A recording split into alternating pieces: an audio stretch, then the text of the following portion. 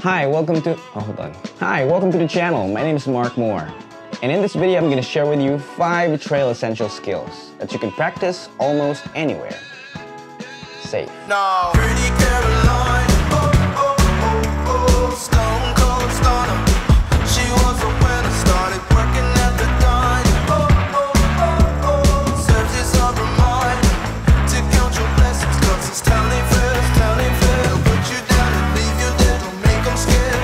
Yeah, it's the ugly truth. But before we continue, let me talk about the sponsor of this video, Skillshare. Skillshare is an online learning community with thousands of inspiring classes for creators. It's a place where you can explore new skills, deepen existing passions, and get lost in creativity. So if you're into photography, film, and video like me, or you enjoy 5-minute creativity classes with your family, or if you have a small business, there are things like social media marketing and visual thinking. Or if you're interested about trending topics like home interior design and plants at home, Skillshare has got it all. Right now, I'm taking a class called Framing and Composition for Videography by Dennis Schrader. And in his class, I am reminded of the importance of the basics like rule of thirds, headroom, and symmetry. And it's something that I'll definitely be applying in my future videos. So the first 1,000 of my subscribers to click the link in the description down below will get a free trial of premium membership so you can check out Skillshare and explore your creativity. So please go ahead and share this video to your friends or your loved one who you think who needs this opportunity. This video is not going to be a step-by-step tutorial, but I'm just going to give you an idea on how these skills are being done. First thing you need to do is find an open space where you can practice without being an obstruction to anybody.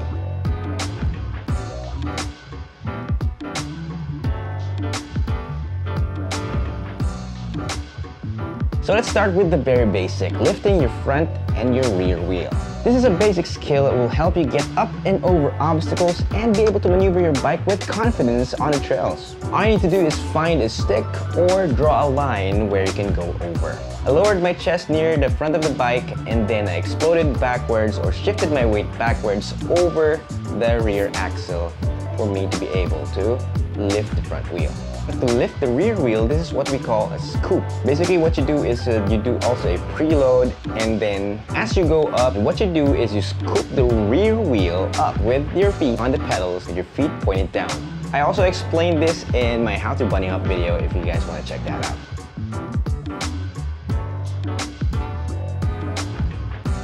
Next skill is another basic. This is called track stand. First of all, track stand is derived from track bikes, which are single-speed race bikes that are designed to be used on a velodrome. To do with a track stand, you'll basically have your pedals leveled with your dominant foot forward, with your handlebar turned towards either side, whichever you feel confident.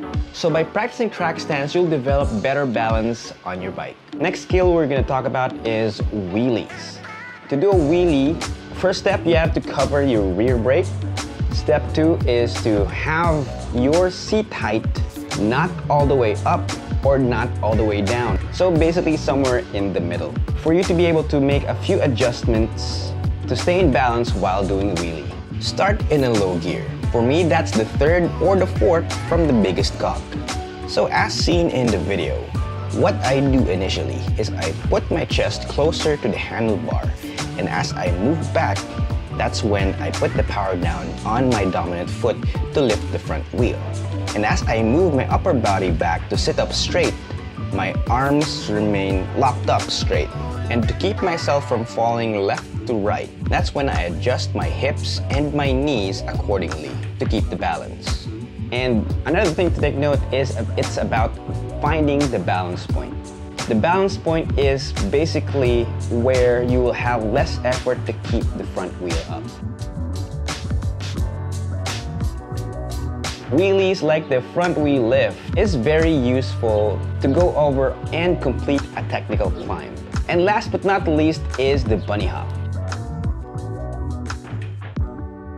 Bunny hops are used to jump over roots, rocks, ruts, jump off of trail features, and most especially boost jumps to get more air.